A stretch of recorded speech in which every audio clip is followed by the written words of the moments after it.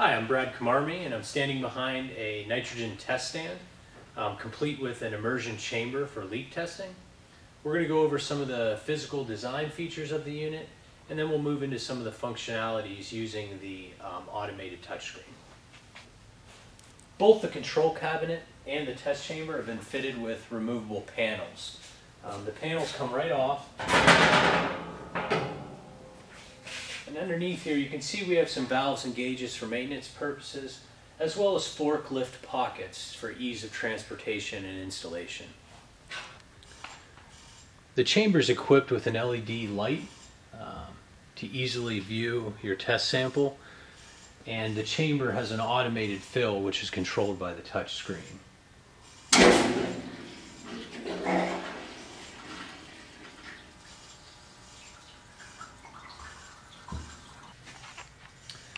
The test chamber itself has some innovative design features. We have a nice large viewing window to see into the chamber, and the door is equipped with gas assist struts to assist with both opening and closing the chamber. One of the really nice features of the test chamber on this unit is the tool tray we've integrated into the immersion tank.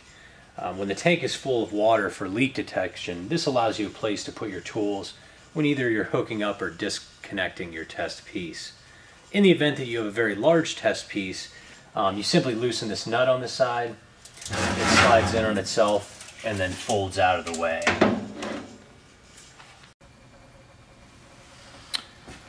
So as you can see here, using the light and the immersion tank, it's easy to detect for leaks. Here we have one of our gas receivers, and I've purposely loosened the fittings on the end to simulate a leak. The control cabinet is built around a Maximator DLE30-2 gas booster. It's entirely automated controls. Everything you see that would be under the panel is simply for maintenance purposes. The operator shouldn't have to touch any of these dials or gauges on a regular basis. What I'd like to do now is walk you through a sample test. When you first turn on the machine, it'll start up on the home page.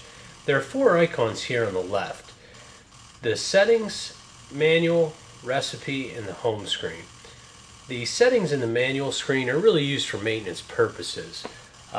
What you'll need to do is click on the recipe page, and it'll look like this. What you have is the ability to load up to 5 pressure points and a dwell for each one. You click on the name,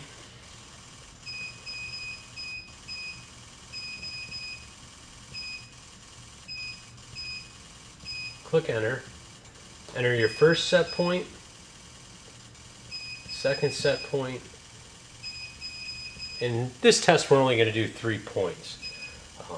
Then on the left you'll enter the amount of time it should stay at each pressure set point. Once you're happy with the recipe, just click save. It'll add it to the list down below, and you can store up to 50 recipes on the system, and click the home button. You'll see that the test recipe is already on there because we've selected it on the previous screen. You can enter a serial number and an operator there as well. Once you're satisfied with the information, simply press start and it'll begin the test profile.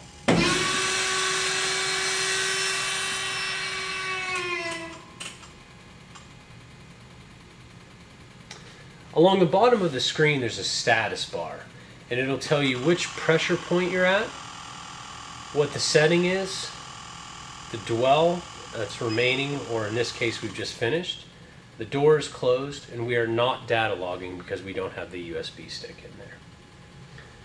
When it ends the dwell, you hit acknowledge to go to the next pressure set point.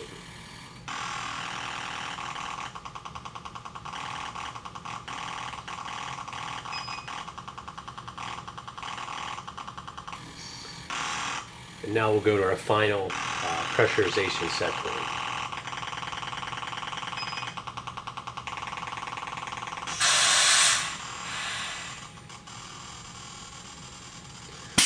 So we've just completed the first test profile. You'll notice there's 2 other buttons on the front of the control panel. One gives you access to a USB port to digitally record your data during the test, and the other is simply an e-stop. When you hit the e-stop, It's going to shut off your inlet gas supply so you don't vent your supply cylinder and vent any system pressure. So as you can see, the system is got a lot of innovative design features specifically for one customer, but could be applied to anything where you're doing any type of leak testing where you require accurate pressure and the ability to digitally record the data. If you have any additional questions, give us a call. We'd love to talk about your application.